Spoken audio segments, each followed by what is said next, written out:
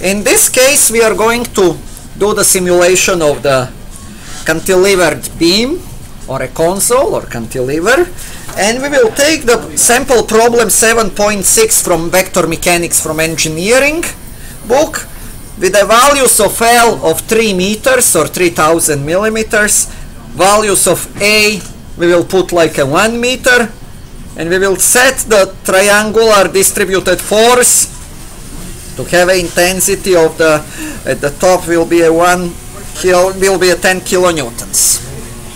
Looking into the structure of this problem, we can start drafting on a front plane. In a sketch, we will make the two lines, and we will first switch everything to be in a MMGSs.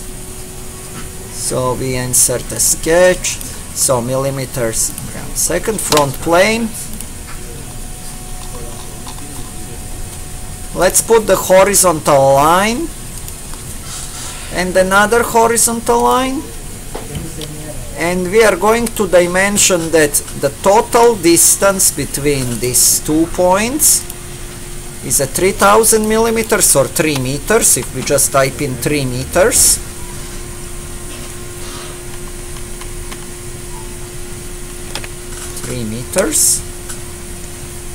And then this distance here I'm going to specify as a 1 meter or 1000 millimeter. And this is my entire structure. Now I'm going to build here structural member. And does it better, 2 times 2 is not a good idea, not the square tube. We should tape like the rectangular tube, and like 4 by 3.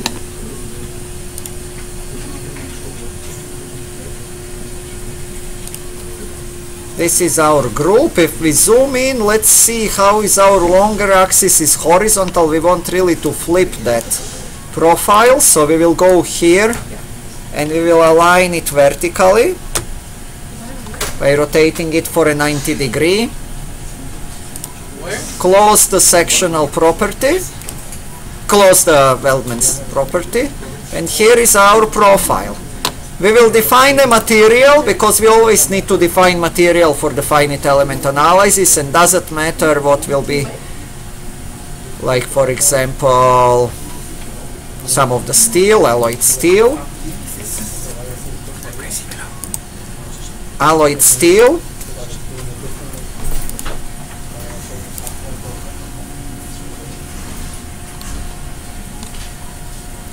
And now we are ready to start simulations.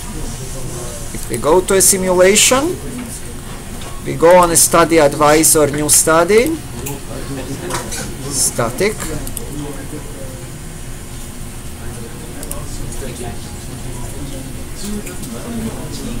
Now we are going to first set up fixture, and it will be a fixed on the right as per picture on the page 378, sample problem 7.6. So it will be a fixed geometry in this point here, and it will be a fixed in all directions. Click OK. Now we need to define our load, and this will be a distributed load. So we will go under external load, and it will be a force. And this time we will need to set up this force, and we will click on a non-uniform distribution, and under the non-uniform distribution you have several options. One is to have a total load distribution, table driven distribution, or shape like triangular. In this case we will choose the table driven load distribution,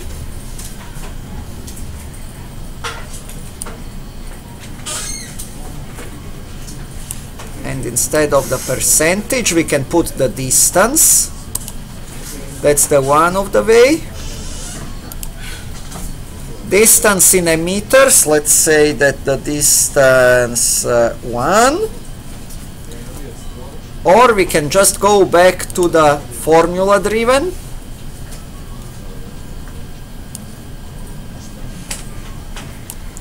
Force will be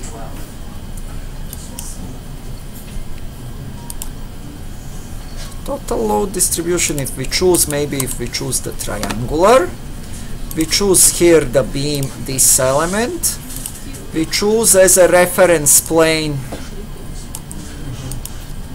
we will choose the front plane, and the force will be this one, not this one, and will be a 1000 newtons.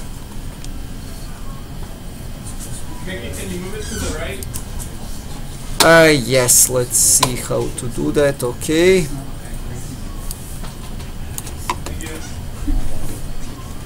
And this will be a 1000. And we will choose the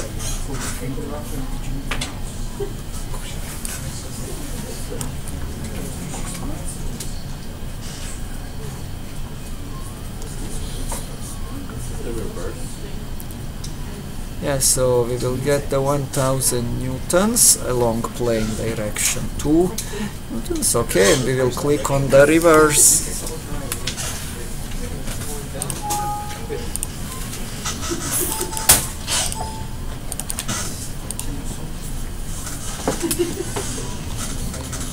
And this should be the reverse direction. However, we should define this one. We should better define it. Let's see how to define it. Centered load distribution or table driven.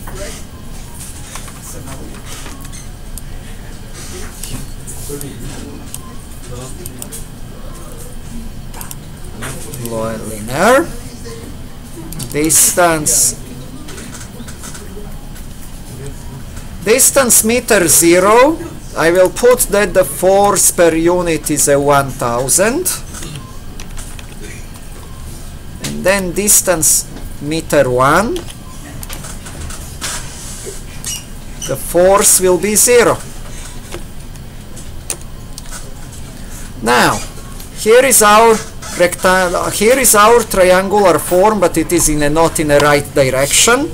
So what we need to do, we need to edit definition, and we will need to change that this is this one and unlock this one. And we need also to click that it is the flip origin, not flip origin, but that this will be the flip direction. Or we can change simply the sign of it, minus 1000, what will make it to press down. And there it is. So here is our triangular force distribution, our triangular continuous force distribution, and now we are ready to run this beam, this cantilever. And here is what happened. Does it look intuitively how it will bend? It can't go anywhere here. Here it is, so the displacement, that's how much it will bend. So it will kind of like, you know, you are pressing down on this ball, you bend. So now if we define here, if we define the beam diagrams, shear force in a direction 1, and newtons is fine, and select beams all. Here is our force diagram. As you can see how the force increases until it reaches the point where there is no more changes. So you just have an opposite force, which is the sum, which is the integral of the area essentially under this triangular curve. And here then it goes in the opposite direction to counterbalance it to 0. And now if we do the next one, if we go to an edit definition, and we change instead of the moment in a direction 2 and all, Burden moment in a direction 2.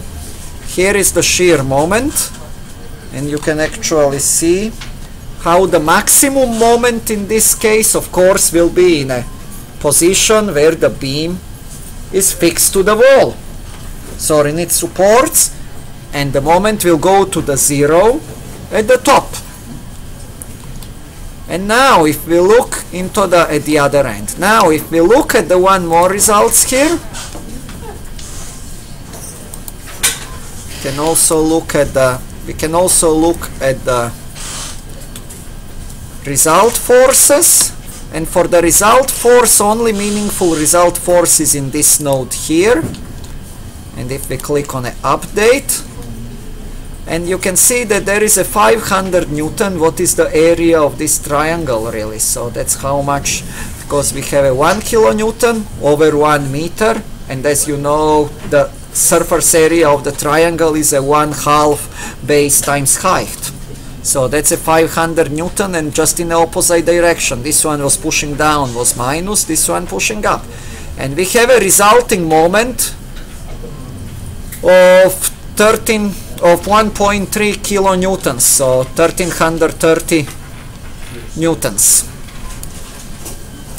And this will complete this exercise. Now it's up to you to do this model, which is for you specified on the drawing board, and to make a nice report. This completes the exercise on the cantilevered beams.